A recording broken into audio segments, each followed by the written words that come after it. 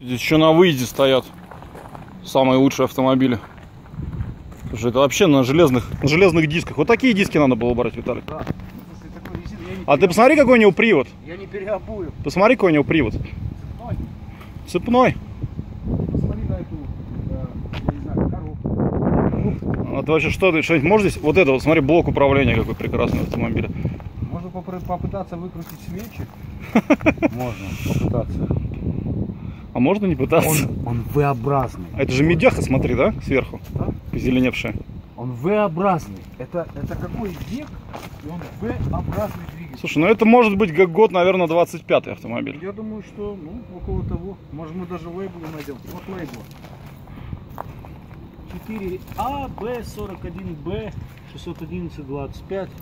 Что это? Ну, можно загуглить. Крыша просто упала, потому что деревянная конструкция сгнила с железной, да, и крыша отвалилась. Чувак, это лебедка. А вот это, посмотри, деревянный. Здесь, это лебедка. Ну это эвакуатор был. Это лебедка, да, это Volkswagen. Цепной привод на оба колеса, раздатка. То есть у него моста нету? Да. У него идет кардан от движка. Правильно? На раздатку, да. На раздатку. Коробки, там какое-то подобие коробки же есть, да, наверное? Ну да, есть какое-то подобие трансмиссии. Такой радиатор, конечно, заливной, горловиной. И вот это мне нравится тоже, смотри, старый эвакуатор. И деревянные спицы, да. Цепи такие. Слушай, это все, блин, когда ты ездил. Причем это все можно восстановить. Ну, по сути, да. От пескоструи что-то спасется, что-то нет. Ну, колеса, конечно, фантастика. Резина просто... Посмотри на коробку. Сейчас туда подойду. Крюки такие спереди. Бампер. Сзади сдвоенные колеса. Резина просто съела время.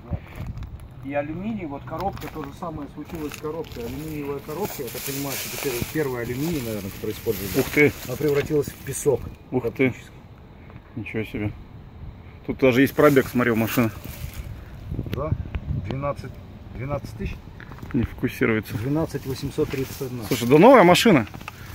Чистый, по документам все чисто. Такая резина тоже. BF Goodrich, тоже тех времен. На резине, кстати, дата должна стоять, но это уже что-то более позднее. Спайдер. Скорее всего, Мак еще может быть. Да, это лебедка. А вон там пойдем посмотрим, вот ту кучку.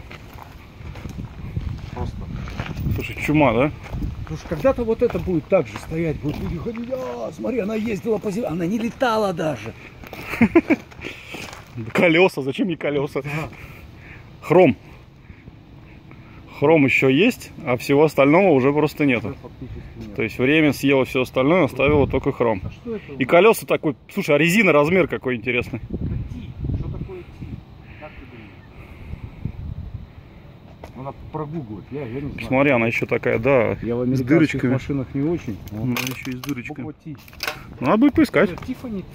Ну, есть такой вариант, но он маловероятен.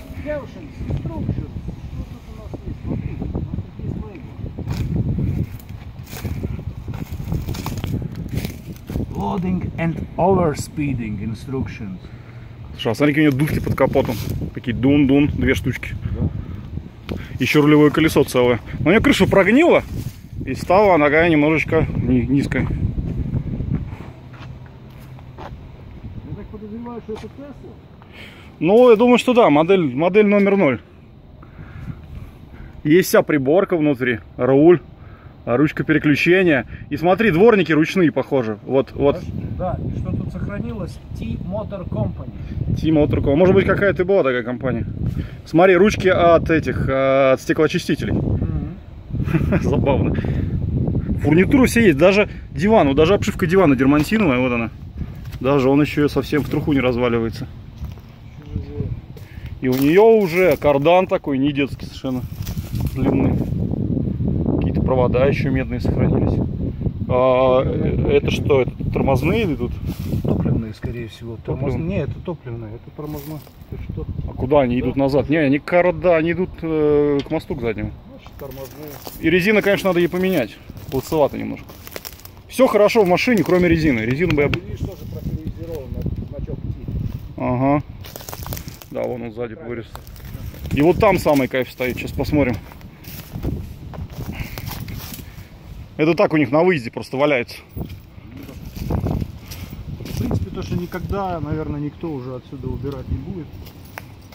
Но это по современнее, наверное, лет на 10 помоложе. Но это 30-е, вот это вот, по виду. Это какие-нибудь уже 40-е, 50-е. И это тоже. Ой, это даже краска сохранилась. Самолетом это что был, Понтиак или Шевроле? Я не знаю. Боковые поворотники желтые. Или это все-таки Студебекер? Это Студебекер. А вон, смотри, какая-то... А, нет, это не лейб, это какие-то отражатели катафоты. И это тоже эвакуатор. Это все эвакуаторы. Слушай, может, у них тут бизнес уже с какого-нибудь 18-го года по продаже запчастей. И это все осталось по наследству вот тех самых машин. Спидометр есть. Пробег у нее.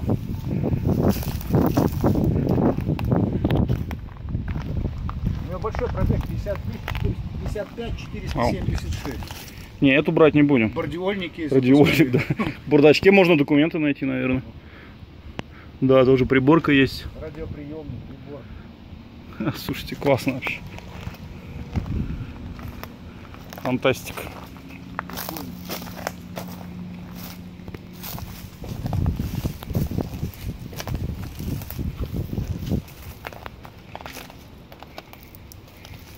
Полицейский фонарь. Знаешь, старый. А, который вот это вот здесь. Да, вот он. Его остатки, да. Ну, потому что он эвакуатор. Вон у него сзади лампочки были. И мигалки. Смотри, лампочка в салоне какая. Смотри. Ага. Круто, ну лейблы бы увидишь, что это. Ну, как по-старому на дверях. Ну, по-моему, это Студебекер, насколько я помню, вот с этим самолетом. Может быть. Ну, тут тоже время немножко поработало над автомобилем. Хотя, наверное, один из самых сохранившихся из всех. Ну, да. И тоже конструкция, посмотри, какая все это. Какие шевелера и вообще насколько все это мощно.